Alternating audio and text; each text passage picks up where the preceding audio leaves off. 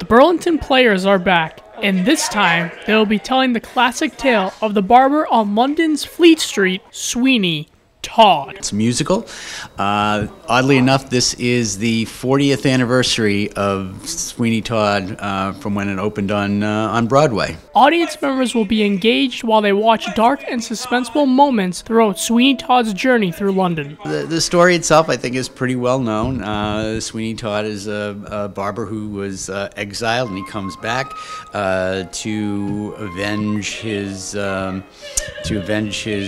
wife and daughter, and he does that by taking his vengeance out on the judge and the beadle, which is his bailiff, for what they did to him. I had a chance to speak with the actors and actresses about their experience with the Burlington Players. Well, I'm playing Sweeney Todd, also subtitled The Demon Barber of Fleet Street, who was a man unjustly accused of a crime because the evil judge and his beadle were in love with my wife. So I get sent overseas and deported to Australia, come back in disguise, and hear a horrible fate that happened to my wife and daughter. So now the rest of the play is my kind of gradual moral decline as I'm trying to seek revenge. I play Mrs. Lovett. She's the owner of the pie shop. She's Sweeney's landlord.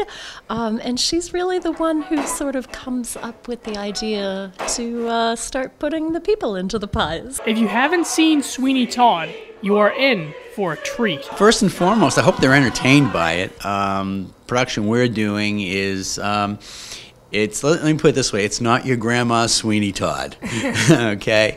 We're doing a very edgy kind of Sweeney Todd, and if you think of the Broadway version, it's very, ours is what I would consider a non-traditional version of it. From the Park Playhouse, I'm Robert Paris for BNEWS Weekly.